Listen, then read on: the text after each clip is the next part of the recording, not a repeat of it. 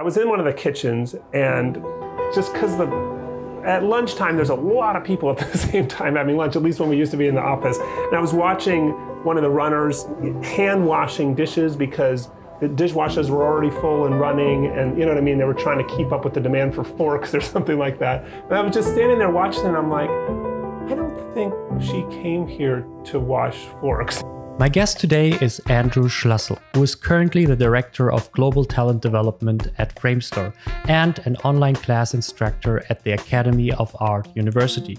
Before that, he was an instructor at Pixar Animation Studios, Global Head of Training and Development at MPC, and Education Manager at DreamWorks Animation. Together we talk about how he is moving the world of education in visual effects, the importance of education being part of the company culture, and how you can implement successful learning for yourself and in your team.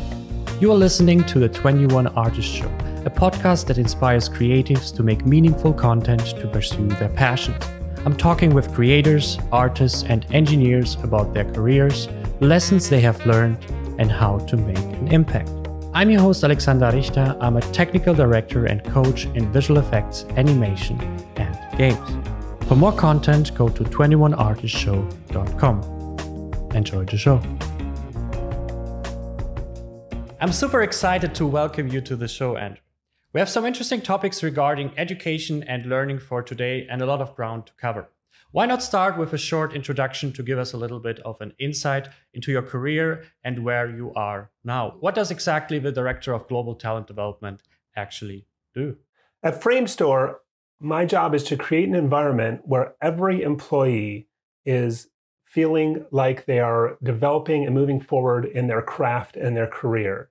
So this is providing inspirational events. This is online training. This is in-person training, artistic development, anything that's going to help people learn and move forward in their career. So it's creating a rich learning environment in the workplace. How did you came up to this position? Because I mean, I give a little bit of introduction throughout your career, and it's always about education, about development of education. So can you give us like a brief history of how did you start? Like, how did you even get into this educational field as an instructor, as a developer?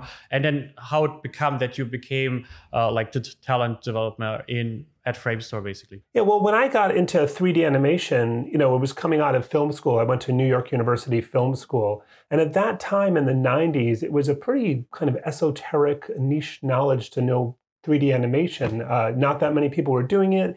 The equipment and the software wasn't that easily accessible like it is today.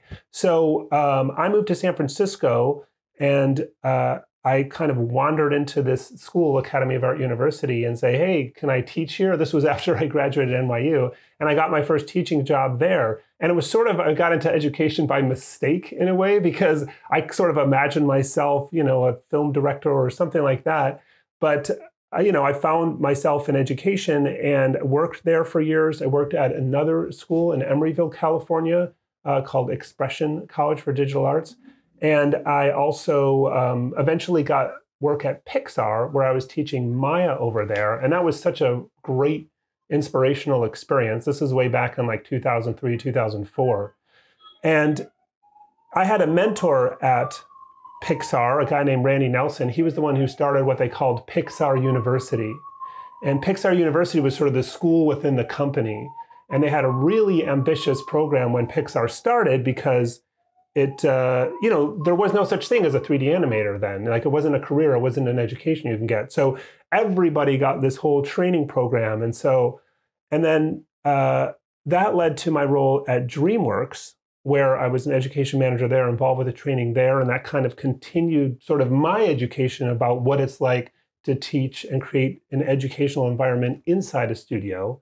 And then that led eventually to MPC, where, as you mentioned, I was global head of training and development, and heading something called MPC Academy, which is a training program for new hires, essentially, which eventually then led to Framestore. I think I've read about the MPC. Is it something where you literally can apply from outside? If I remember correctly, where you can say like, oh, I go through the academy and then there's like a certainty or maybe security that you will get hired if you successfully finish that academy? The goal of MPC Academy was to fill the gap between where people were when they graduate and where they need to be to work in production. So there's a lot of great schools out there. They're doing really good work, but you just can't quite create a studio environment in a school. There's for a variety of reasons. You don't have the client content. You don't have the in-house tools. There's a lot of reasons. And so we created this 12-week program where the students would learn inside the studio. They would be paid full-time. And at the end of which, if they were successful, they were offered a contract, like a full-time contract. So it was a paid employment, but they were learning full-time. And I believe they've still continued this, but now under the umbrella of Technicolor Academy.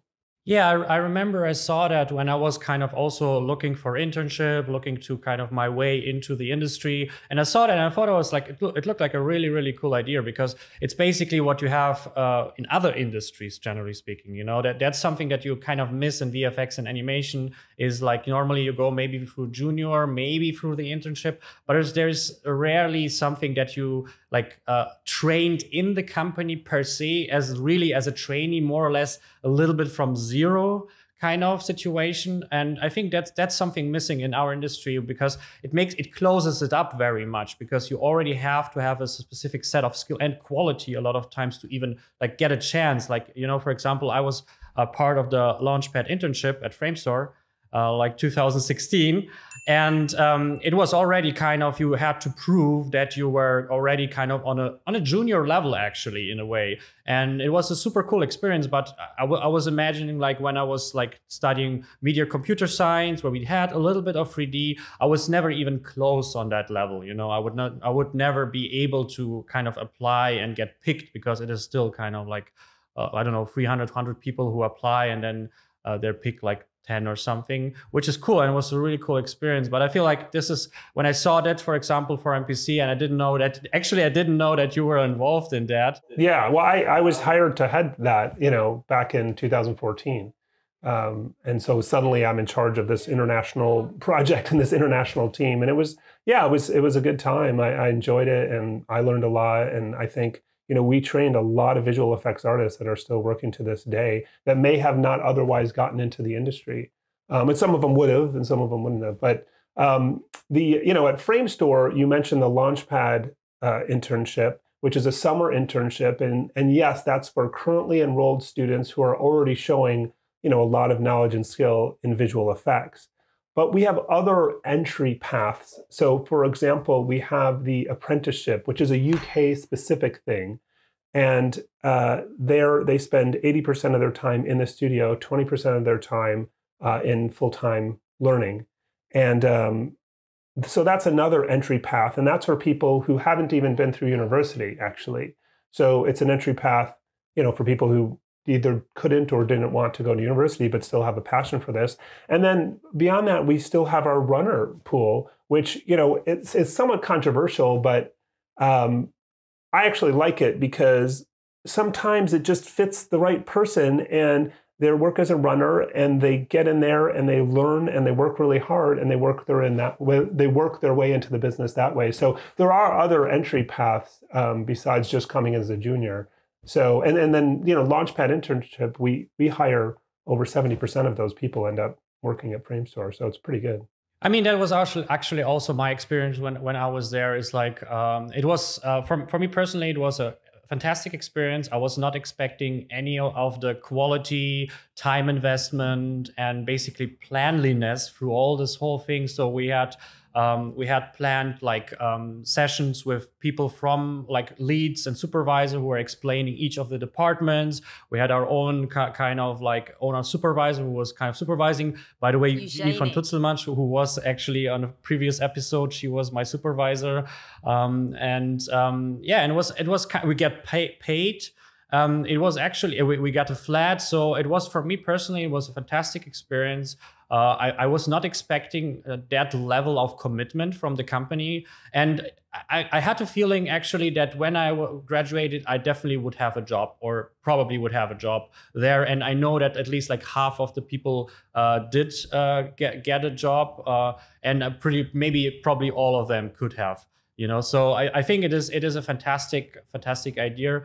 And of course, I also, for example, you mentioned that like the runner system, that's very unusual for me, because I'm more familiar with the like German system. And in Germany, we have this internship is very strong, but internship is a little bit like runner mixed with junior. So it is like bringing coffee, and sometimes it is done also still working already in a beginner stage. So it's a more of a mix, but that's more typical, I would say. So I was a little bit kind of surprised by this environment, because I was not familiar. But I think that's mainly in London, the runner system, or do you know? Oh no, we have runners in Montreal. Oh really? I think we have them in the other studios as well. And I think I think I mentioned it's controversial, because I think some companies do it well and some companies don't. If someone's just getting coffee and cleaning and never has an opportunity to learn, well, it feels exploitive, but if you're giving them a foot in the door, exposing them to the environment, and then sort of essentially giving them the keys to the castle, you know what I mean? We make a point of providing learning opportunities to our runners, trying to connect them with help. They have to be somewhat of a self-starter too, because unlike the internship, runners aren't paid to learn. So they have to be very self-motivated and learn on their own time. Yeah, I think that's also the main idea. I think in education, probably everywhere, but in education too, is like how you frame it. Like you can have, as you mentioned, like a runner system where you basically exploit people, and then they just come there, and you need just like low paid like workers who do all the chores basically. Or you have people that is kind of like, okay, we cannot hire you as a junior or something. You basically have zero skills. So we create this entry level for you, which means zero skill entry level. We give you the environment, so you are surrounded by all the people. And that's something I at least picked up, is kind of like creating the chance. Yeah. Like to speak to the people. And I mean, I think the biggest difference for me personally, if the company at least creates the opportunities, like real one, like not just like, oh, you just talk to people, but like give it a little bit like, I don't know, you get like some hours a week of training or time for training or something. I think that's important, because for me personally, when I experienced that, I was on the fence on it. I was like, on the one side, I like this kind of openness, but on the other side, also a little bit like independent of the companies, I feel like you should go into something like that with a little bit more of preparation. Like why not spend already your time with the internet already, prepare yourself on a specific level, like a year, 2 or 3, and then try to do an internship or whatever. Oh, yeah. So I'm also like on the runner side, I'm sometimes just like, maybe it also makes sense to make a little bit of a barrier to really pick people who will invest effort and time, and not just like, I don't know nothing, I'm finished with school, let's see if I will learn something if I go for this runner program or something. So I'm kind of like on the fence from both sides, the company side, to kind of maybe misuse it, but also sometimes on the student and runner side to kind of like do this, I don't know what to do next, so I will try to do that kind of thing. At Framestore, we have visual effects supervisors that started as runners, many, many years ago. Our global global managing director of film, Fiona Walkinshaw, started as a receptionist. So, I mean, we do have quite a long history of people starting in these roles and really moving up through the ranks. And one thing I did with the runner, well, I'll tell you a quick story. So I was in one of the kitchens, and just because at lunchtime, there's a lot of people at the same time having lunch, at least when we used to be in the office. And I was watching one of the runners hand washing dishes, because the dishwashers were already full and running, and you know what I mean? They were trying to keep up with the demand for forks or something like that. And I was just standing there watching, and I'm like, I don't think she came here to wash forks, you know what I mean? And so what I started was a weekly session, a weekly meeting with the runners. And what I did was I invited everybody in the company who themselves started as a runner. And this was at all different levels, including visual effects supervisors, but people at all different levels of the company to come in. Once a week, we'd have a speaker, we'd gather the runners together, and they'd just give a talk and offer advice and offer encouragement and just kind of make those connections. And I thought that was a good thing. And then I would just sort of check in with each of the runners and be like, what's happening with you? You know, are you learning? What are you focusing on? Where do you want to go? And so we, just trying to knit those things together, to stitch those things together so that they weren't kind of isolated and just washing forks, basically. Yeah, I mean that's the thing that you also see as an artist. I mean that's the thing. I cannot see what's behind the scenes. How they I for example see runners when they do the chores. You know, that's my experience. But I mean, what'd be interesting for me is before we dive a little bit deeper into like your progress at the moment and stuff like that. I think for me would be interesting. You mentioned like your history and how you kind of went through all the departments and. My interest would be a little bit of how did it happen? So what was the point of you like switching your idea and your motivation from actually like developing something to like being creative or whatever to channel this energy in education and development of learning and stuff like that, because it is not usually something that people are aspired to, at least not when they like you want to become the producer, the director, the artist. You rarely want to become the teacher. Well, I think, I started to say, I think it started by mistake or by accident. I mentioned kind of, I moved to San Francisco, no idea where I was going to work, dreams of being a director or animated film director or working at Pixar or something like that. And this is 97, so it's still at the kind of earlier days of things like, computer animation and computer visual effects. And yeah, I just started, I needed a job. And so I just started teaching and stuck with it. And I think what I found in myself, and this is what I believe is the definition of a real educator, as a real teacher, is someone who gets joy and satisfaction from seeing other people succeed.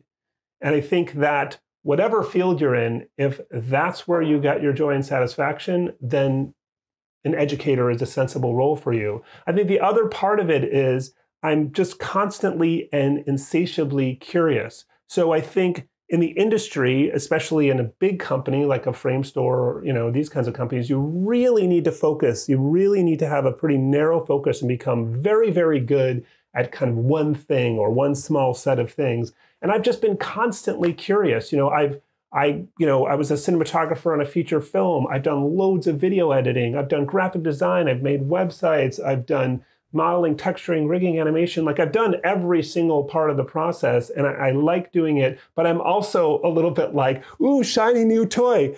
Okay, next shiny new toy. Okay, like I'm a little bit like that where I constantly want to learn the next thing and the new thing. And so I think that being in education gives me the opportunity to just constantly be learning new things and just kind of feed that insatiable curiosity. I think good educators are first really good learners. They're people who love to learn and are just always learning and are always teaching themselves. And then they can kind of boil that down and deliver it back to other people. So, and it's that, and to me, the greatest success, like when I worked in colleges and universities, what my success was my student success. So the ultimate success of a teacher is seeing your student surpass your ability. So I would teach a student and they would learn from me and then they would continue to learn on their own and then they would surpass me. They'd become better at whatever I was teaching. And for some people, that hurts. They kind of, they're like, oh, I helped this person and now they're my competition. They're better than me. But I never saw it that way because to me, that's the ultimate sign of success. And I would take that one step further, which is in the teachers because I was often heading the department, and the teachers who worked for me, when I saw them promoted and have their own department and become my contemporary, same thing. I saw that as the ultimate success. The guy who worked for me is now my equal. That's success for me. So I see people and myself who get joy from seeing others succeed are educators, and that's what feeds me.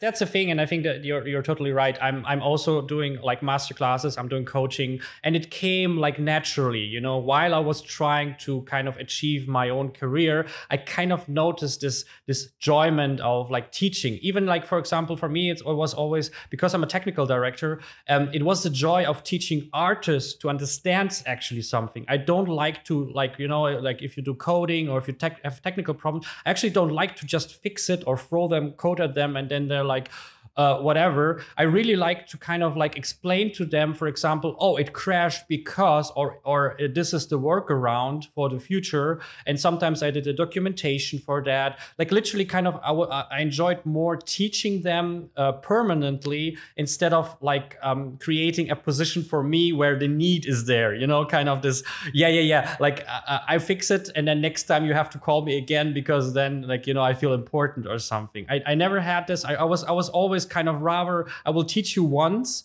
and then if you replace me, then I'm just not good enough. Like if I can teach you and you at the end replace me, then I'm not learning enough or I'm not good enough. And that means like, okay, I'm just stagnating, and the only way of keeping it is by keeping everyone else down, more or less, So I was always kind of on this impression that this is something that you should like, every master should teach in some capacity. I don't think you have to be like a teacher, but I think in a way that like teaching, like even as a lead or whatever supervisor, I think you should have like an element of teaching in there, where you teach your staff and kind of give them a little bit, not just like manage, but also teach a little bit so they can grow under you. And basically, best case, they will make your life easier. I mean, that's the trade-off a little bit. Yeah, I mean, my tagline for the training department at Framestore is that everyone is a student and everyone is a teacher.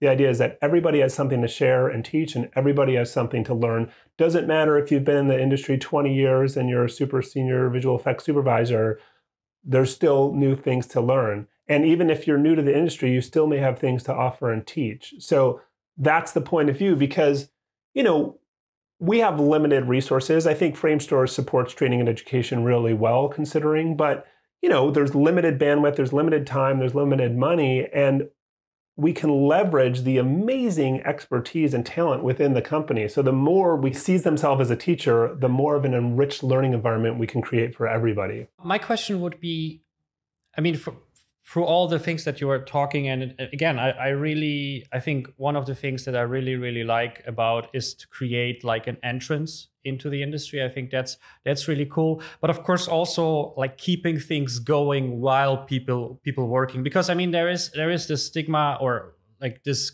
cliche that basically everyone is like watching tutorials all the time, like at work probably, and also then they go home and then they start to watch tutorials again. The longer I'm doing this, the less I'm into that situation. I don't think that is healthy, because at the end of the day, you get obsessed and then kind of lose a little bit of balance in life. So that's why I really like the element of having education during work and in the company. So like, it would be interesting from your side, because you are working on this kind of directions. What is something that you think would enhance like the learning and working experience? And maybe also like, if you have programs at the moment doing, like, how does it look like? Can you give us a little bit of that? That would be interesting for me. There's a little bit of a pre-COVID, post-COVID thing here. So I'm going to first talk about pre-COVID. And my favorite training and educational events are the ones where I got people out from behind their computers. So every Monday, we had figure drawing. We had a nude figure model come in and people could draw. We also had a figure sculpting class. So this was a series, and you had the metal armature and just the clay, just basic water-based clay. And again, a nude figure model and a really great teacher. This woman, Livia Turco, did most of them. And yeah, just slapping clay on this thing and studying anatomy and touching clay and being in the physical world. I think that, you mentioned people doing tutorials all day and all night. And yes, we're all continuous learners, and I think that's value and important. But what are visual effects artists mostly trying to do? They're trying to recreate the real world on the screen. But if all you ever do is look at a screen, you're not really studying the real world. Yeah. So, between drawing, sculpting, we had a sketching group. We'd go out and sketch architecture in the neighborhood.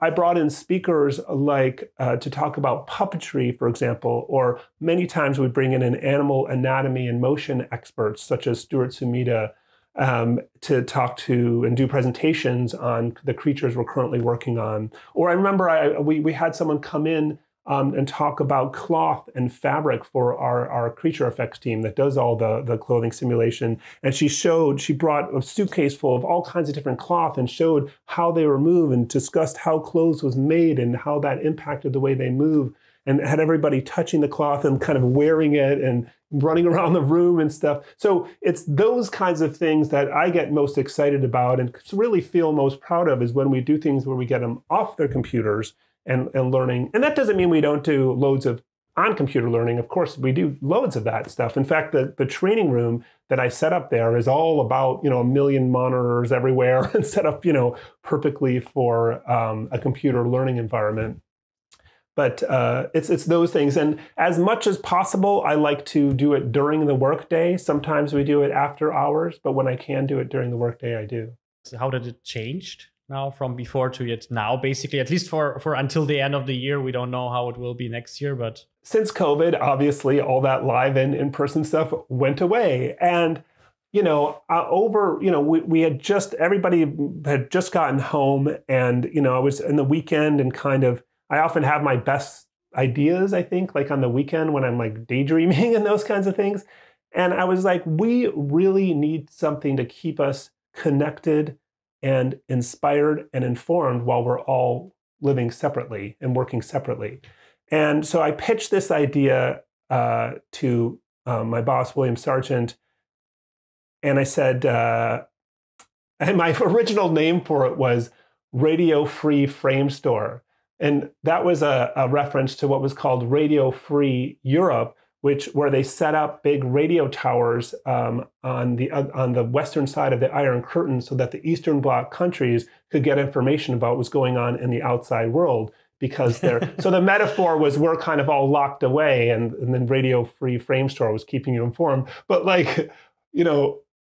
nobody knew what that was. Like nobody had, the company's all 30-year-olds. They've never heard it. They've never even heard of that. It was too obscure a reference. So thankfully, someone else come up with a much better title for it, which we just call it FTV, as in Framestore Television. And FTV is a weekly set of programming of webinars and talks and training and classes. Most of them produced internally, but I also linked to external ones that were going on as well that were offered, because there's so much of that stuff was offered free. So I sort of curated it and had a Monday newsletter. We're still doing it now, more than a year later. Every Monday, there's usually some, like in the early days, we had sometimes 4 or even 5 events in a week. Now it's usually like 1 or 2 a week. And we record them all. We put them on a website. We also created a gallery page for people to submit the artwork, their personal artwork they've done at home. And the topics ranged from, very specific stuff that was going on to the company to purely inspirational random things. Just a couple weeks ago, I had my friend Kevin Kane on, who has done a lot in kind of laser scanning, LiDAR, those, photogrammetry, that whole world. And he's using machine learning and, deep learning and AI and all that to reconstruct 3D geometry from scan data, and putting that towards things like antiquities. So that's not something we're working on at the moment, but it's just inspirational. Or we'll have a new thing at the company. Framestore has something called Fuse, which is Framestore Unreal Shot Engine, which is our effort to have Unreal become part of the visual effects pipeline. And so, in fact, yesterday, we had an FTV show showing the features of Unreal Engine 5. So it's everything from things people can apply directly to their work to things that are purely inspirational. Or we even have a film club where a group just talks about films they've watched. So it's keeping people inspired, informed, and connected while we're all separate. And what's nice is, I think even if we're all back in the office full time, this will carry on because it's actually really helped unite Framestore internationally.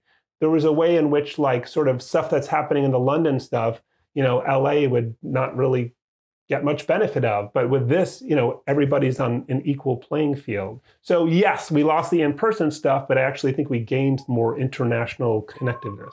Yeah, and I always thought that the Germans are the only one who do like Second World War references here. But maybe you should call it IIC for inspiration, information, and connection. That could be an idea.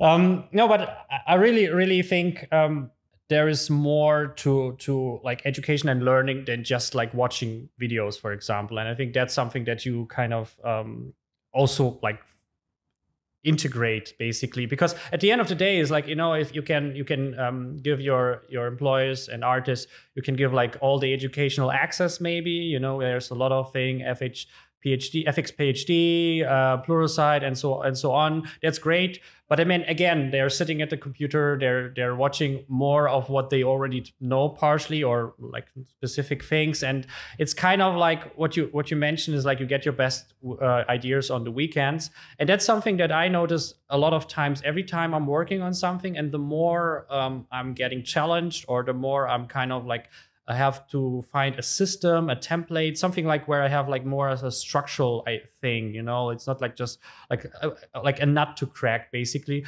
The more I need a pause, actually, the more I need this shower ideas, the just 5 minutes before you go to sleep ideas, you are on a hike somewhere, and then like the most important thing now is to find some phone or piece of paper to write that down that you just kind of popped into your head. So I feel like that's one of the things I personally enjoy the most, is actually like set work or something similar, because it kind of gets me away from the computer. It gives me like a haptic thing where I can touch things, which is like feels like my sensors of touch are gone, basically. And also it feels like that, like you said, it's inspired, inform, and connect. It's actually that I sometimes miss if I'm standing in front of a computer all day, and if I'm watching tutorials for myself.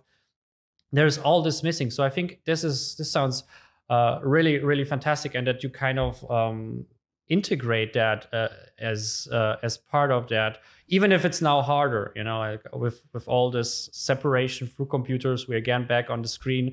It's still a little bit better to at least learn together than like send someone a page to watch it later, kind of. Yeah, there's something interesting that I've noticed too, is so we record all of these events and webinars, of course, and post them, but there's still, even though it's not necessarily logical, there's still something to being there when it's happening live that just changes the dynamic. Like people, they want to go to the live thing, and people will watch the recording, but it's just somehow less engaging if it's not happening right now. And I think some of it's psychological, but I think there's something more to it. I mean, sure, you can actually ask questions and have it answered, and obviously that's part of it. And there's a sense of being a participant that I think is so important. That's not just a consumer of stuff, because as soon as it's not live, you could watch 50 million different things. You know what I mean? You've got, like you're saying, all these tutorial things that you have access to. In fact, Framestore provides everybody with a whole range of different options for online tutorials, both internally created and externally. And then you have a million forms of entertainment. Everybody's got their Netflix and their Amazon. So it's like, do I want to watch this thing that was recorded at work, or do I want to watch any number of a million things? Whereas if it's live, you're kind of there. And I don't know, I really think there's something to that. I don't think I quite have it clear in my head, but it matters. Yeah, there was this tweet I remember, is like, people nowadays will not understand the rush of running to the toilet, getting some snack, and running back to the couch. Is like that's something, or I mean, if you think about it, I don't know why it is that way. It like Netflix and all this on demand, it kind of diminishes the value of something like a movie. So if I remember like 2015, I'm not sure if it's in England the same, always at 8:15 p.m. there's always movie time. It always like Blockbuster, especially on Fridays or weekends, like Jurassic Park, Star Wars, whatever. And it was always super kind of exciting, because you had like a specific time frame. Maybe it was a preparation in early. It was not picked by you, so it was kind of like you have to accept what is coming and then maybe pick what is something, and I think it creates a different like association and value a little bit, you know. So for example, something I recently learned is if you pay attention. And I think in a way, this, if you pay with your time and like being on schedule and stuff like that for a live event, even if it's online, you pay more attention than something that you can basically stop and watch during something else and stuff like that. So I think this paying attention is always connected to paying from your side. Paying can be money, but it can be also kind of effort and whatever. So I feel like we have to create an environment where we have to pay in some way, so we value what we get, you know, because else, like, you know, like how many YouTube videos I watched and literally didn't learn anything because either I paid half attention, they were bad, or something in the middle kind of situation, you know. And so it is the thing is basically this live event or getting people from the computer, I feel that creates this paying attention much more than just kind of providing information and books and videos and stuff like that. So I think it should be and must be part of like any personal or company-wide education system, not just to provide, but to create like a system to really make sure that it again, I love your three words: inspire, inform, and connect. You know, I think that's super important. Yeah, absolutely. And I think, you know, it's like, I'm sure we've all, I mean, I've hosted over 100 of these webinars, but I've also attended a lot of things. And I know a lot of the times I'm on there and someone's messaging me and I'm over here like doing that, or catching up on an email or something I need to, you know, like you might, when you're on the other side of the camera, you might imagine people are in like rapt attention listening to everything you're saying, when in fact, some are, some aren't. But yeah, I think that sort of kind of connection and commitment from the audience really matters. I have a friend who's an entertainer, and he's been kind of experimenting with these kind of live events and sort of releasing some music and videos online. And he recently did an event where his name's Tim Arnold, if anybody wants to look him up. He did an event where, you know, it was a Zoom meeting, and he had everybody sing a line from the song back to him. So he had everybody else mute, and then he would sing to them. He's like, la, la, la, la. And then you had to say, la. You had to repeat it back to him, la, la, la, la. And then he recorded all of those individually, and then afterwards edited them all together. And then it sounds like a whole chorus of people doing it together. And I just thought, it was what he was really caught on to is this idea of participation, is that if you're participating, I teach a presentation skills class. Actually, I've done quite a lot of them, which is about, you know, how to present to a group of people.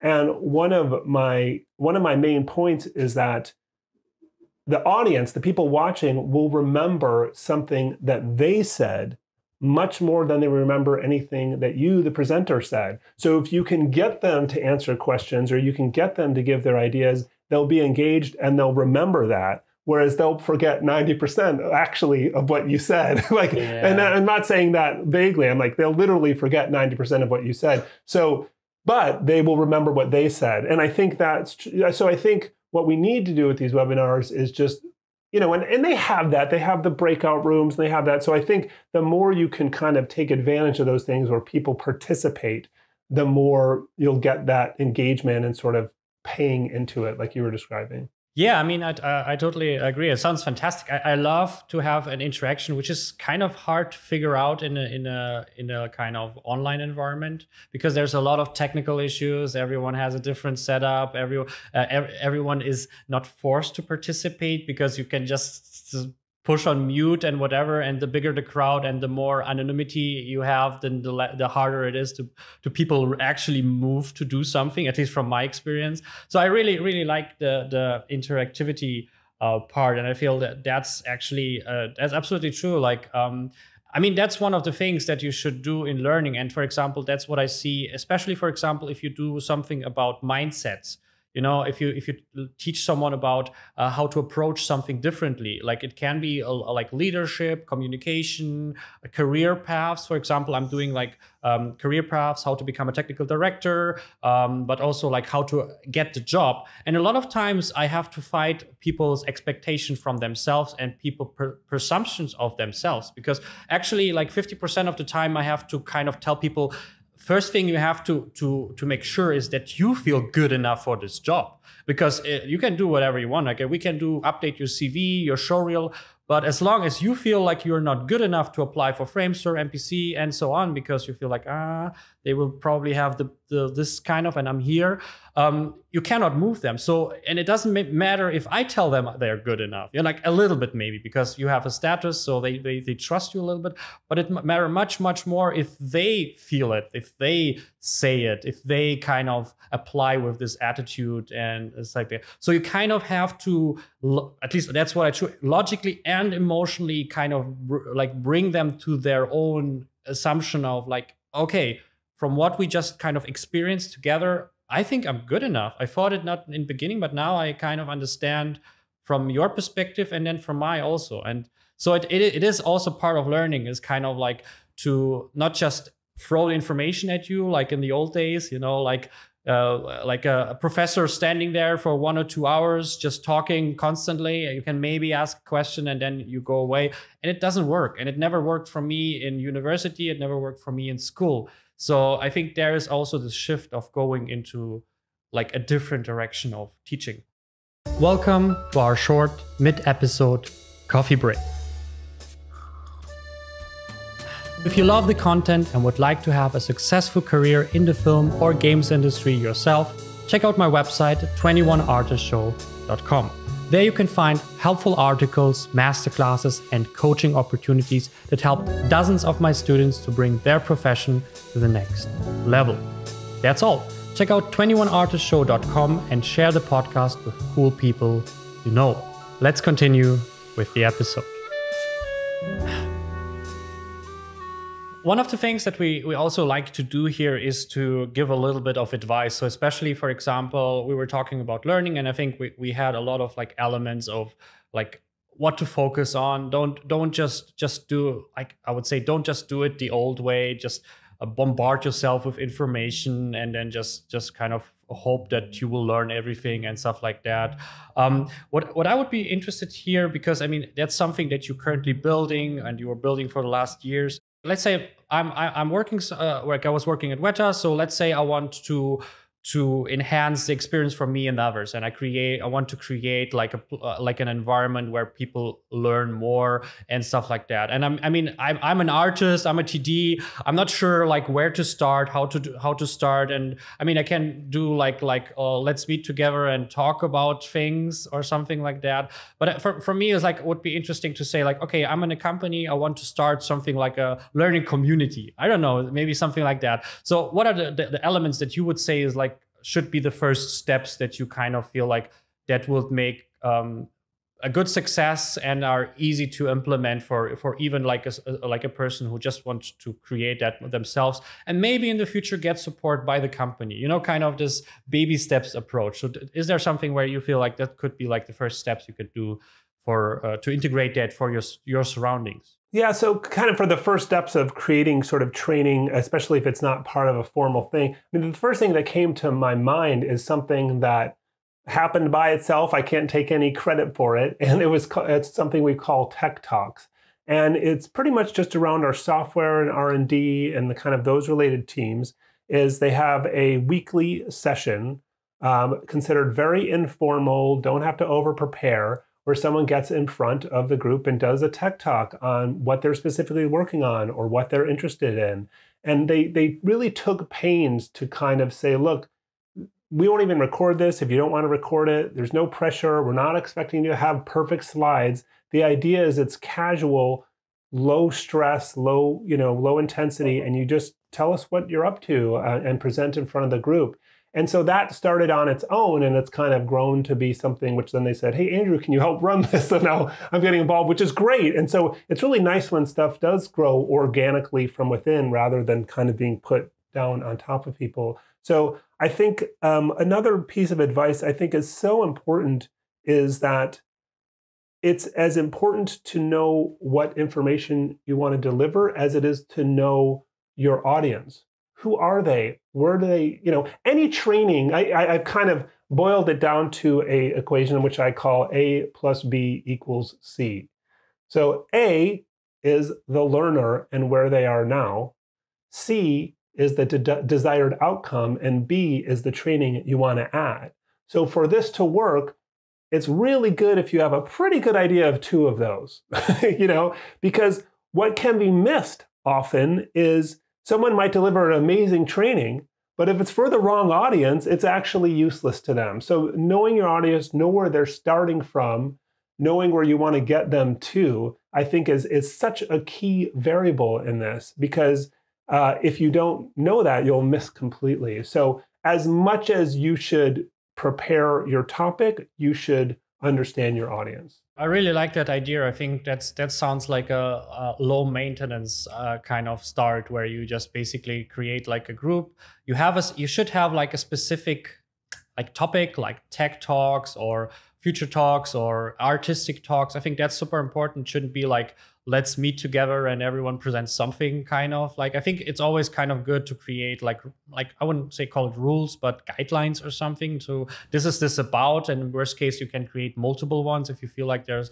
groups. But I think that's actually a great start, and that's something I actually did before, where I was like teaching Python to the artists mostly, and the only thing I did was ask the company, for example, hey, can I have a room or something like that?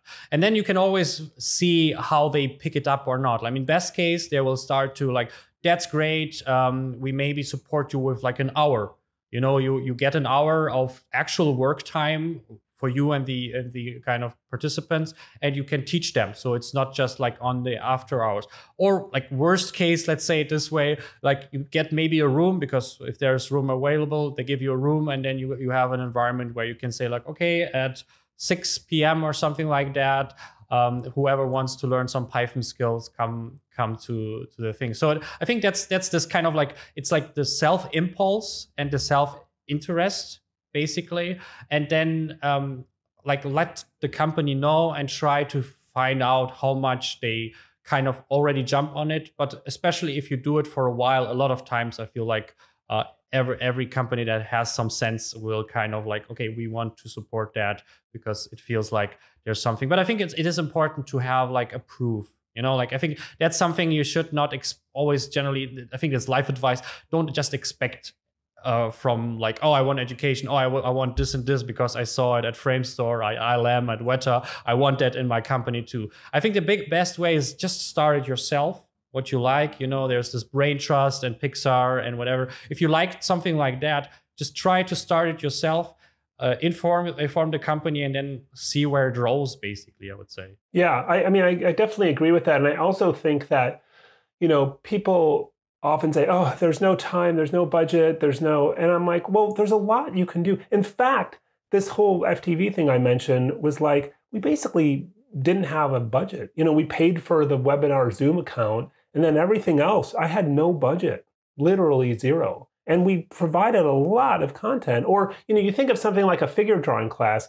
How much does it cost to bring like a figure model in for a couple hours, in an evening once a week? And really, then we're not talking about a lot of money here. You can do a lot of stuff very inexpensively, getting internal people to give talks. Like it's about will. One of the things I did, and I'm pretty proud of at Framestore, and I continue to work towards at all the other studios, is to have a dedicated training room.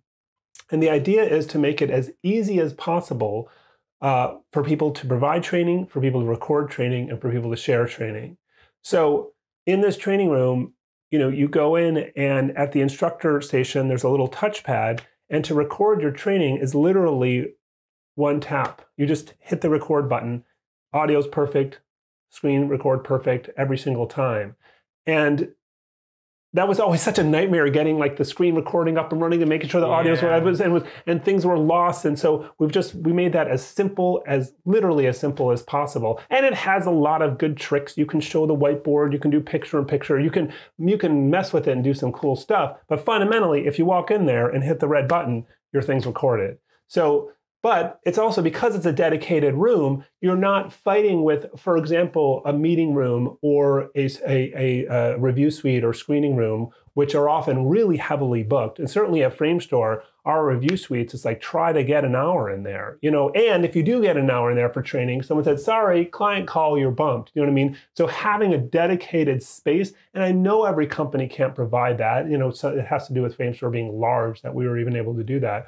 But that's something I'm really passionate about. And we've built one in Montreal. We're opening up a Mumbai studio, and we're building one there. And we're setting it as a priority for these studios, is to have this dedicated space.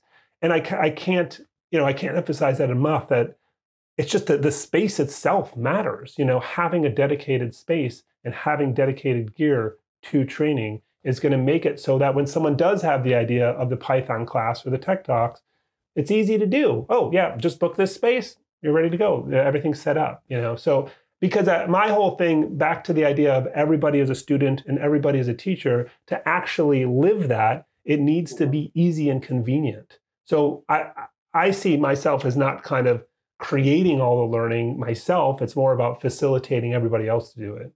What I like about this specific room, for example, it actually follows the idea of like removing barriers.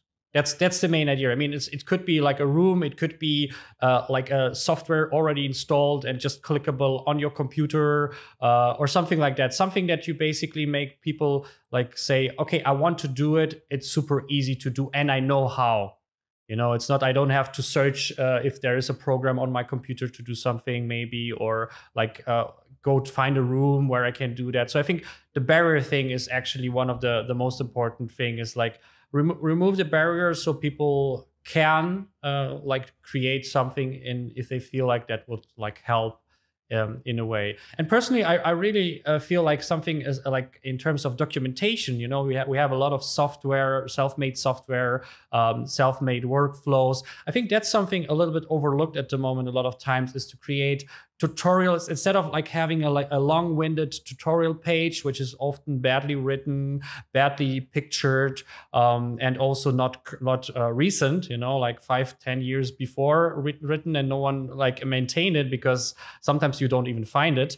I feel like a quick tutorial, which is where someone takes a little bit of effort, can go a long mile of especially explaining workflows, you know, like how to publish something, how to use a specific workflow is 10 million times better if someone just shows it, clicks the thing, it shows an example, than having like a long-winded like list of things, or maybe even just full-blown text, basically. So I think it's a really, really nice idea. By the way, I also solved your equation. So A plus B equals C is like B equals C minus A is how you can how you basically solve that one.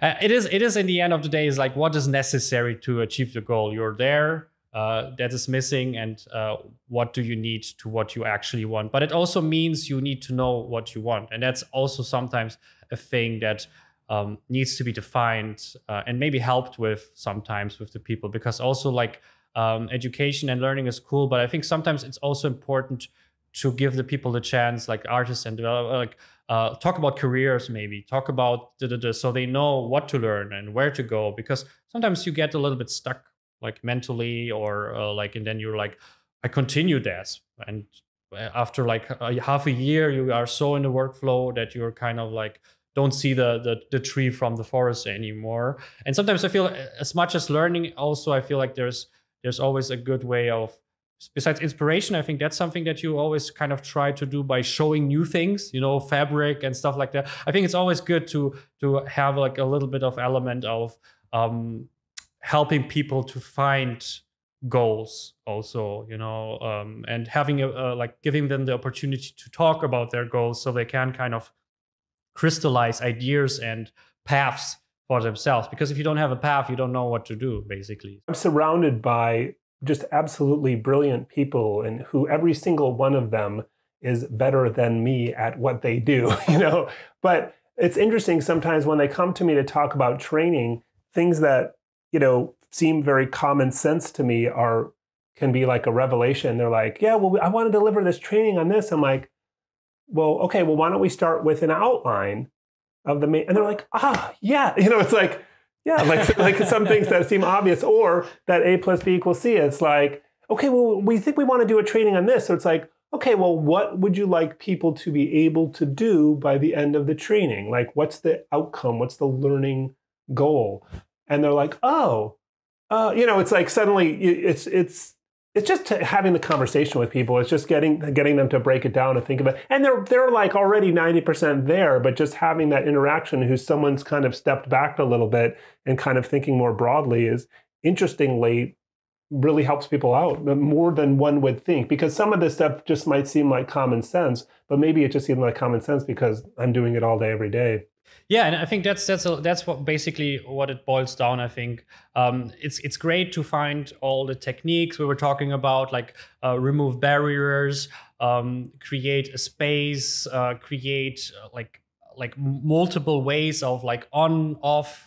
You know, not just kind of tutorials, but sometimes hands-on and stuff like that. So basically all these elements, but it is as important to give a little bit of perspective, to give an outline, to remind people of goals. Because sometimes you kind of like so much on the rails already that you maybe see that you want to achieve this skill, but after a while you actually lose the feeling of why you actually want to do that. Like, why do you want to become a lead, or why do you want to learn this to perfection or something? And then sometimes you can like lose the interest, but you're still going because you don't think about the, as you basically said, the outline and the bigger picture. You just see what's in front of you, so you continue going that path, and that's neither healthy, but also not good in terms of learning and growing. One of the things I like to talk about is the approach to learning. And I really encourage a playful approach. I think students sometimes, you know, they'll open a software like Maya and they'll be given instructions, and it all seems very complicated, and it all seems, you know, you have to do everything just right and just the right order to get anything to work. And then they get sort of scared and they don't want to touch something because they might break it. And the approach I really encourage, whether it's for software or fine arts or anything else, is this sort of playful approach where it's like, just play with it, just break it. You know, they said turn it up to 10. What happens if I turn it up to 100? What happens if I turn it up to 10,000? And just play with everything and break everything and goof around and do things that aren't focused on the outcome.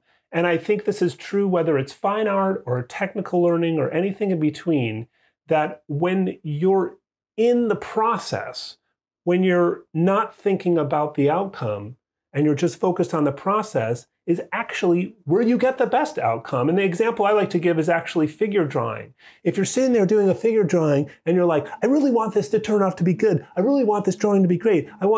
It never turns out good. But when you're just there in the moment and just kind of like, oh, look at the way the shoulder kind of comes in this way, and then, oh, I can kind of see how the light's doing that. You know, when you're just in it, then you get good results. So it's this whole idea about process versus product.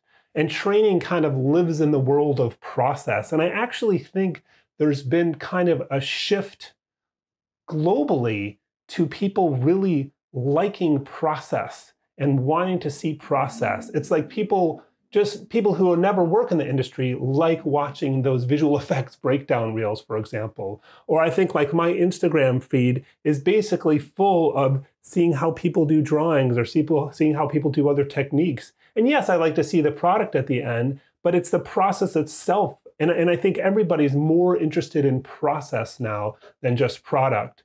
And that goes for even in the final entertainment. They kind of want to see how it came together. How is it made? What's the backstory? It's all part of it, and it enriches it rather than. I mean, I think there used to be like this kind of idea, like this kind of movie magic sort of wall, and it's like if you penetrated that, you're ruining the magic. Button. There was always this Pixar button everywhere. Yeah. You know, like I'll just press the Pixar button, everything looks great. Yeah. But there was this idea that, well, if we show them our tricks, it ruins the suspension of disbelief. And there's something to that, but there's also something to people just feeling more involved when they understand the process. And I think that kind of, living in that space of process is where training lives, and kind of, and loving the process. And it kind of reminds me of what very earlier in my career, when I was sort of getting into visual effects, and people talking about the films they worked on. And they said, I remember someone saying, most of the movies we work on are bad. Like, they're dumb movies, especially if you think of, I don't know, 20 years ago, visual effects movies. I don't know. I mean, even today, there's plenty of bad movies being made that are very expensive with very expensive visual effects. And so they're like, it's not necessary. They said that maybe you only get to work on one film in your whole career that you absolutely love, or maybe it's 1 out of 5, or what, who knows? You have to love the process, to be in this. You have to love the art, and you have to love the process, because you're not always going to love the product. Yeah, and actually, from my experience, the better the product, in quotation, the worse is the process. Because there's a lot of expectation, there is a lot of pressure. If you work on the highest budget project ever, and there is like a lot of pressure to perform, maybe also from your inside also. But then the process is so stressful that you mostly have more freedom on the B movies, actually, more or less, because no one kind of cares in a lot of sense. And then there is something where you can experiment more, because there is less expectation, and because there's sometimes a lot more freedom, because who cares, more or less, Of course, the budget is smaller, but also the team is smaller, so it kind of weighs its other out. So I think it's an important thing to what you basically said about the process. I mean, but it's hard to, if you live it, you live your life, you're doing your work, to kind of remind yourself is keep it cool, don't stress yourself about this kind of stuff. It's always kind of much harder to do. But what I think what motivates me a little bit, for example, this podcast is also part of that, is if you have stress with something, the only way to get away from the stress is basically to get so much experience that you're doing it like breathing. The same thing, like the first episode, I was stumbling upon my words. Second episode, I was trying to be more conscious that I'm speaking slower, so I don't have this less. And now I'm starting to think less and less. I'm starting to really, really listen and try to kind of create a conversation. I still have, like you, basically, we have all these technical things we have to be aware of. We have all these things, but I lose myself that. And the only reason that I'm doing that is because I'm doing that now for like X episodes. I'm doing coaching everywhere. I'm doing masterclasses everywhere. And so through the process, I basically become more stress-free in a way, and I can and still perform better. So it's a both-sided thing. So I feel like this is something that would motivate me, is like, okay, start with crappy, go with crappy, and then through the process, you will get better automatically. You will get less stressed, and you will perform better.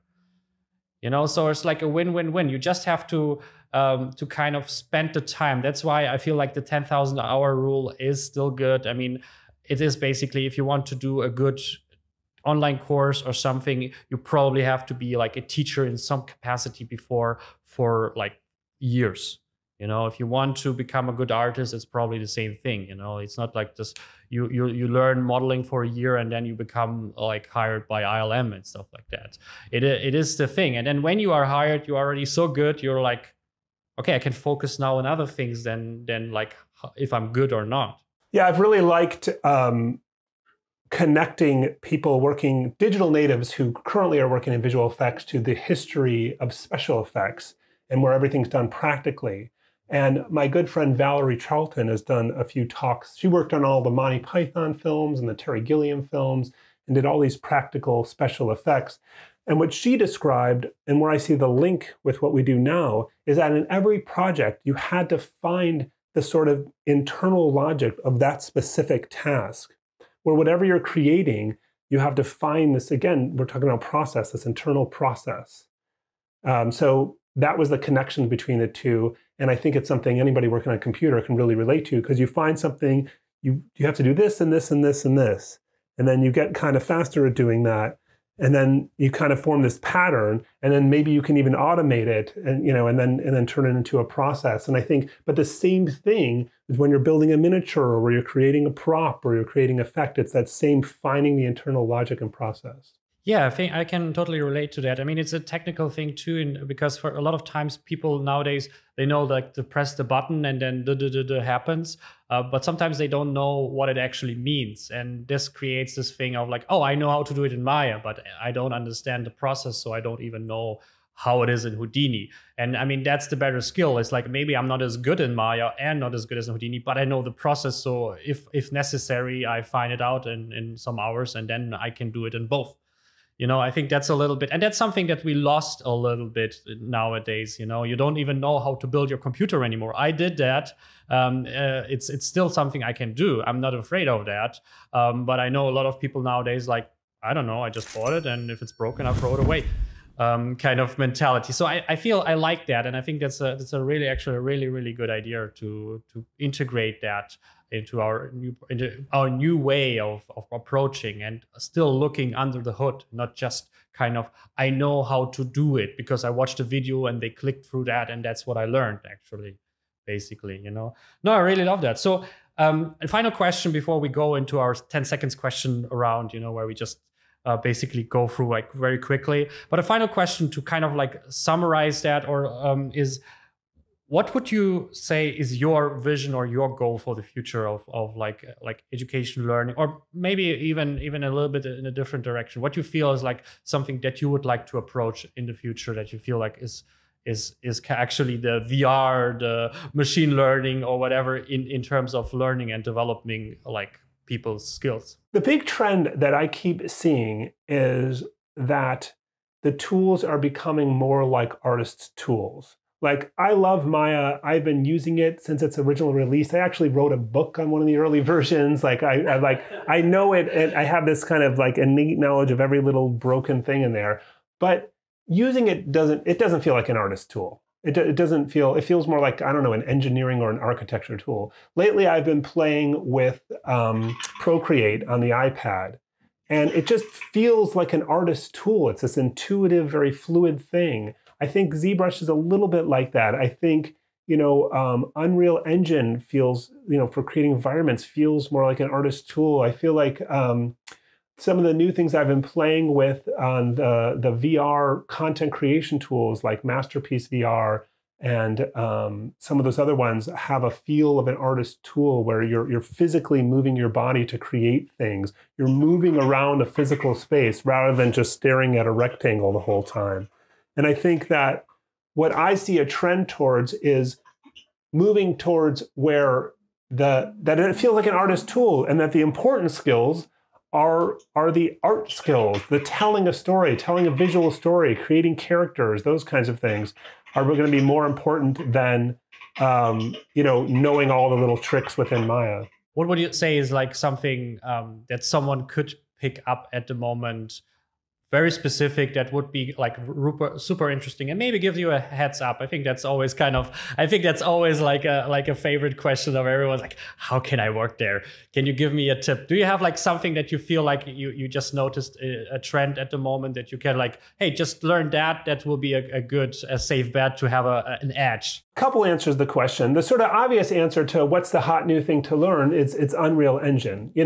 We currently have a big project, which I mentioned before, called Fuse, Framestore Unreal Shot Engine, to incorporate that into our pipeline. You have all the excitement about LED wall virtual production. But I caution people against kind of hopping onto a trend and thinking that's what's going to do it for them, because it all comes back to the fundamentals.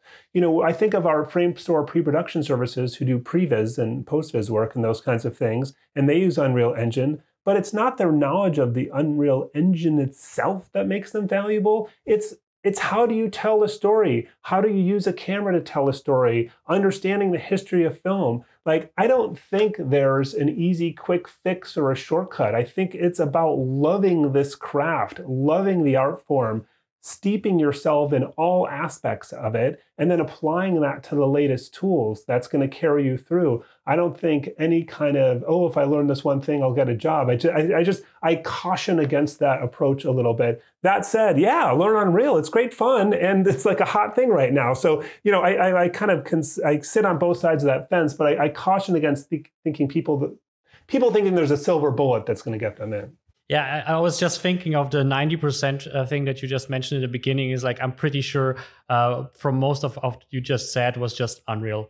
That was like Unreal Engine, that was the answer. Let's move on about the rest. Like, no, but I absolutely agree. I mean, it basically aligns with what we talked about. You know, fundamentals are always more important. But in the end of the day, if you don't know what fundamentals are or need a little bit of a guideline, I think this kind of also helps a lot to give a little bit of this.